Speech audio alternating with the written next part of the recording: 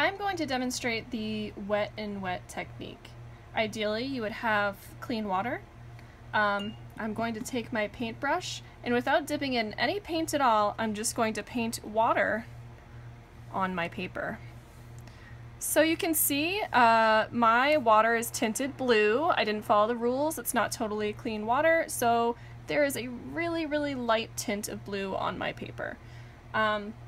I'm going to use blue, so that's no problem, but this kind of illustrates the importance of having clean water, especially if that's not the color I wanted to use. So I did a bit of talking there, so I'm just going to make sure that space still is wet with water here. And then I'm going to drop my paint in.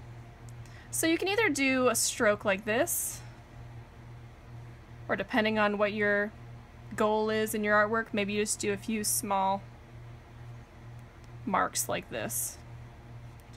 But do you see that fuzzy, kind of hazy edge this effect creates? Maybe you do more than one color to see how that works. I'm going to choose an analogous color, purple or violet.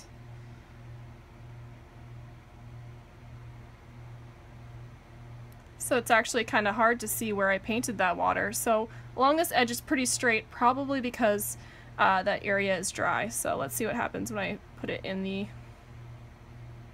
wet side.